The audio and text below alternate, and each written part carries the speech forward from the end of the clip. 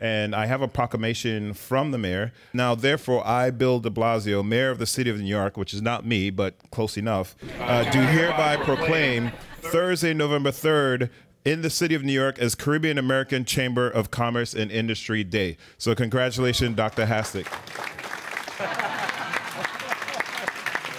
It is a time to celebrate 31 years of existence.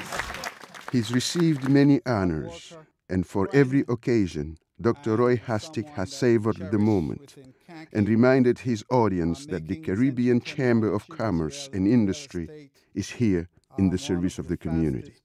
Helping the small business community, helping them to survive and thrive, helping them to start, manage, and operate a business. Recognize some are doing extremely well, but some are just getting themselves ready to access the resources that are available for them. It started in central Brooklyn, in the heart of the Caribbean American community. Small business is the lifeblood here. Entrepreneurship has become a tradition.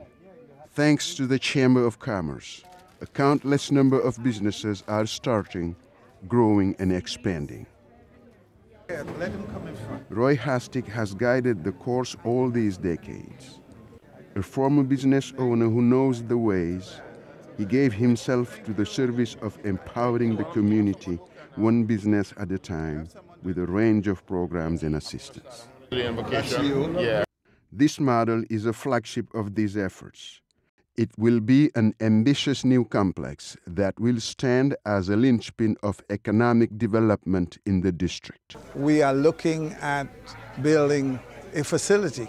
We've been able to cultivate that type of partnership with small business owners, with elected officials, and community leaders to, one, select a site, two, to make sure that we have the program in the facility so it is sustainable. The center will update and expand the Flatbush Caton Market, this commercial and social institution where shop owners have tended to customers for 16 years. It is one major accomplishment.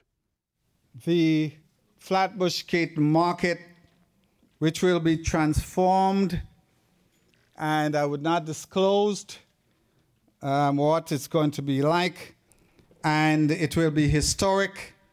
For the first time, we'll have such type of facility.